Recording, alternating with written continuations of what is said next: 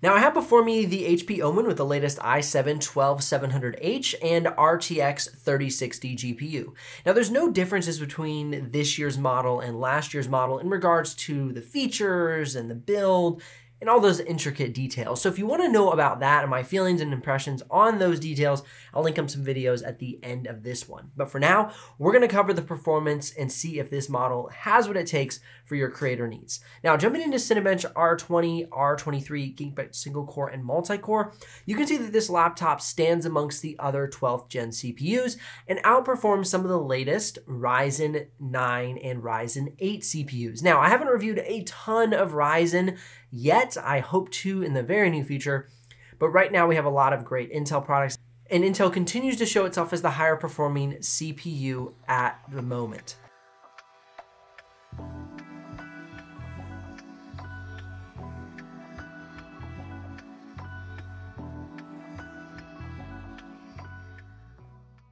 Now jumping into some real world benchmarks, we're going to take a look at Autodesk 3ds Max, Autodesk Maya, and PTC Creo. And as you can see, the HP Omen handles each of those softwares very well.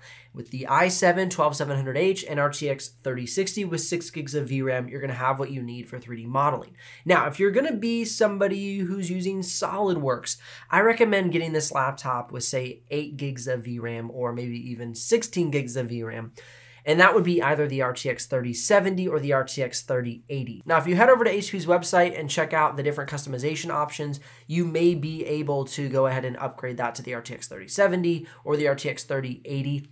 But as this is configured, it handles SolidWorks well, but not incredibly.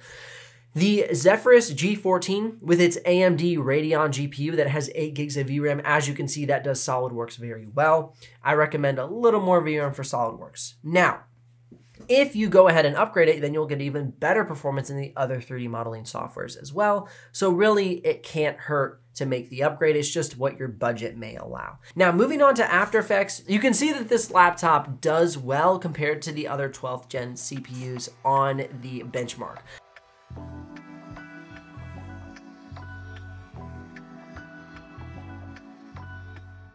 Checking out Photoshop. Again, this laptop has no problems in Photoshop. Really, anything above 500 is good, anything above 700 is amazing, and then at the 900s, it's just like this laptop is gonna cruise like nobody's business. So really good inside of Photoshop. Now moving on to video editing, this laptop has fantastic playback in Premiere Pro, 0 drop frames in 4K, which is becoming the norm. But then looking at B-raw, we only had 456 drop frames, and then red footage, hold the phones, only had 956 drop frames. Now that's out of 16,177 in the project. And that has motion graphics, music, B-roll. It has a main clip and a secondary clip. It's got, it's a loaded project. And to see that much playback was very exciting for me. These laptops continue to get better and better.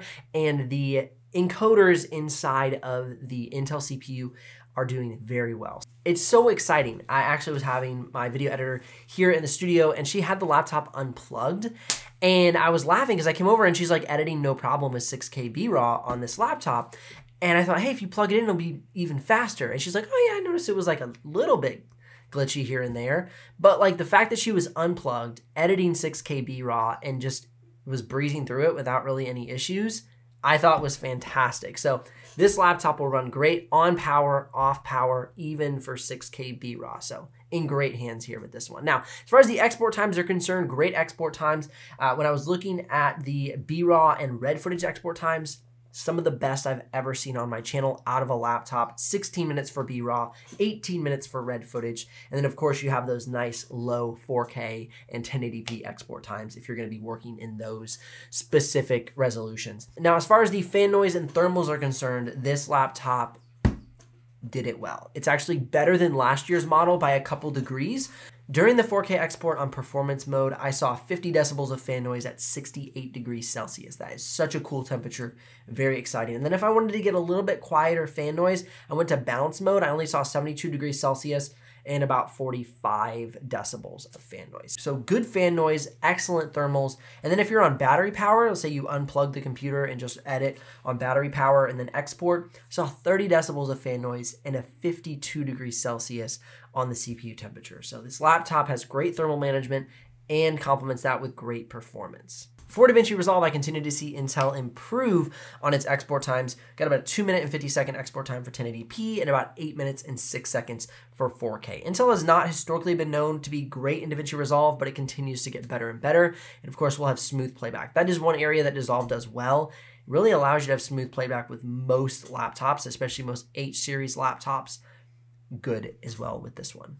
If you're curious about the exact pricing and availability, of course, links are in the description below. And as I mentioned at the beginning of this video, if you want to know my full thoughts about my impressions of the build quality, the specific features, the webcam, how the speakers sound, how the keyboard is typing, you can go ahead and click tap the screen here on one of these videos and get you that information you need. Otherwise, likes if this video has brought you some value, and subs if you want to miss out on the future uploads. I'll see you here in the next one.